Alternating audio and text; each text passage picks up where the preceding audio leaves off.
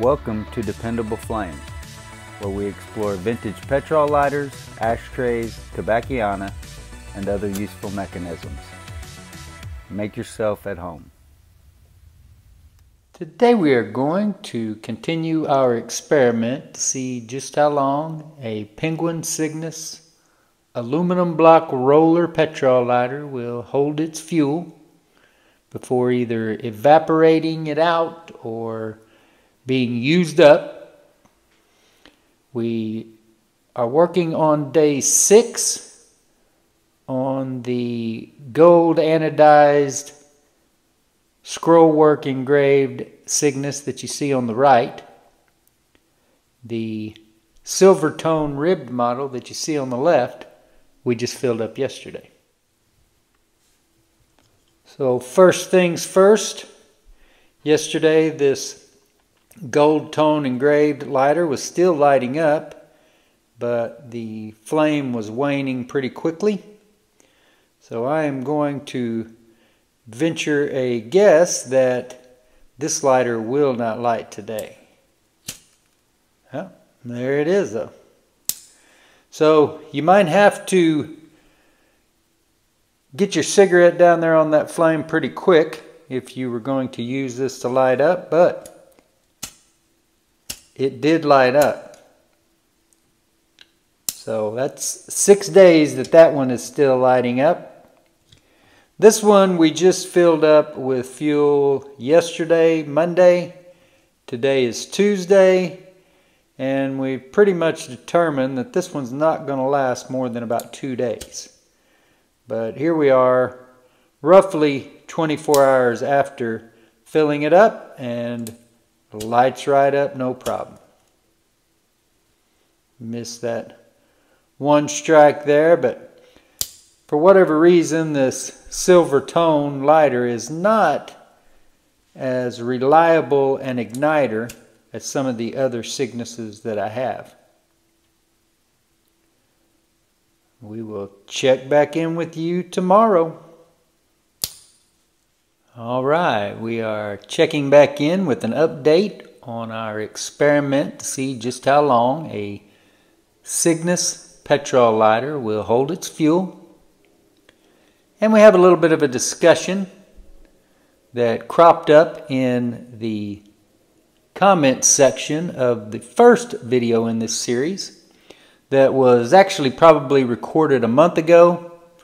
Today is Wednesday, March 27th, and this video will probably be in queue a full month and a half in the future from when I'm recording it. So we're going to have a gap here. It may seem like the conversation gets drug on a little bit, but a good deal of today's video was inspired by a comment that was left this morning by Curtis Frew on the first video in this series, and he brought up a possibility that I would like to discuss. Day 2 on the silver lighter. I mentioned that today is Wednesday. We filled it up on Monday. And we've already pretty much determined that this lighter is only good for about 2 days worth of fuel. And it appears as though it's not even good for 2 days of fuel. So you guys saw me fuel this one up roughly 48 hours ago, and it is already empty. The gold tone engraved lighter was also, I take that back, it was not fueled up Monday. It was fueled up last Wednesday. Yesterday was day 6. So if it were to strike up, that would be a full week after this lighter was filled. And still striking up. That flame is going to wane pretty fast because there's just not much fuel or fuel vapor in the lighter. But here it is a full week later, and this gold tone engraved Cygnus is still lighting up. Now to the subject that I would like to discuss.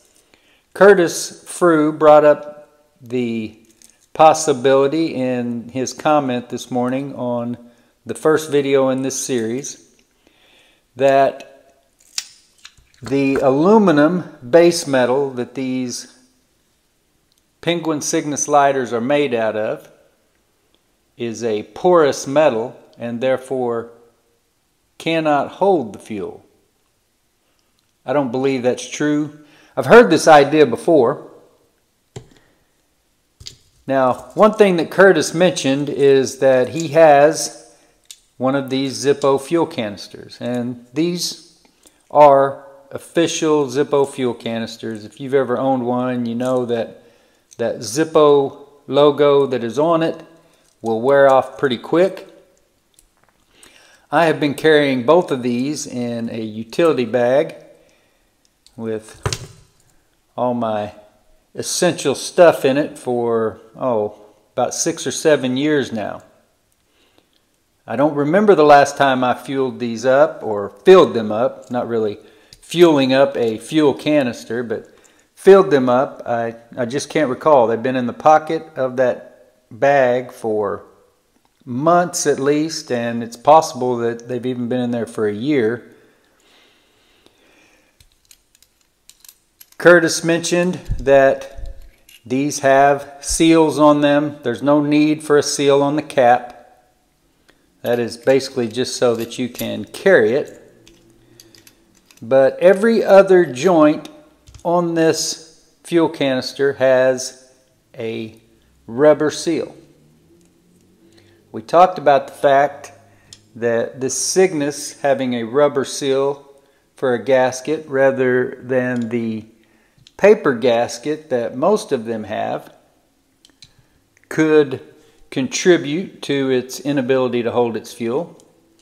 You'll see here on the cap, though, on the underneath side, there is a thick rubber gasket. And you can also see that even though I don't recall the last time I filled these up, that there is plenty of fuel in that one, as you can see it evident there on that seal.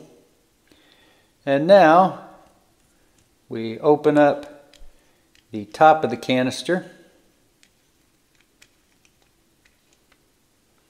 You'll see it is almost all the way full of fuel. You can see that rubber gasket.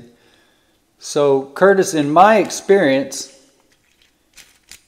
the Zippo fuel canisters are one of the better products out there.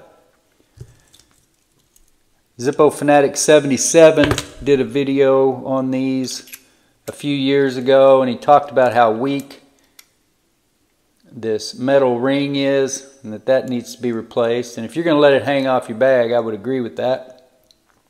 I have, for the most part, kept mine in a pocket in my bag. But that ring is definitely cheap. You can bend it easily enough with your fingers, can definitely get caught on something and cause you to lose your canister.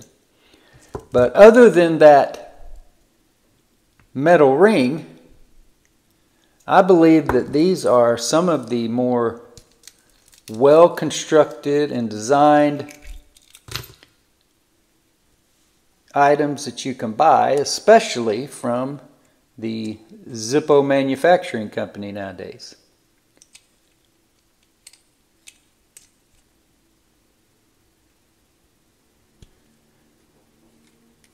Pull this top off and show you that seal as well, and you can see all that fuel that is still in there. So I've got both of these that I've been carrying around for, I'm going to say, no less than 6 months, and they don't look like they have evaporated out at all. It's possible that they've been in there longer than 6 months, but I don't believe that there's anything inherent in the aluminum that would allow fuel to evaporate or leak out. I say this all the time, and it is absolutely true. I'm not a metals expert, but I do have some experience with some metals.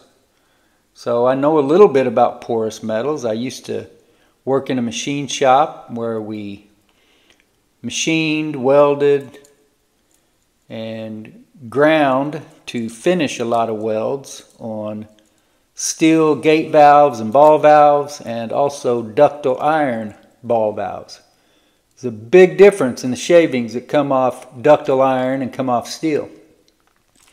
So, like I said, I know a little bit about porous metals, and perhaps, technically, I don't know, maybe, technically speaking, aluminum is a porous metal. But it is not so porous that it's going to leak fuel out of it through its pores, basically. There is no way for that fuel to get out. And as you can see, because there wasn't any way for it to get out, that fuel is all still there. So Curtis, if your Zippo fuel canister is only holding fuel for a couple of days, I'd say there's something definitely wrong. It's either got to be an O-ring that is flat broken or missing. You mentioned the O-rings in the message though, or in the comment under the other video. Gives you a little edge that you can use to loosen up your flint spring screws. You can also keep a spare flint there in the tube. Really cool Zippo items that I believe are very useful. And while our silver tone Cygnus lighter has given up the ghost as far as this fueling, I don't think it'll light tomorrow, but this gold tone is still lighting today. Until next time.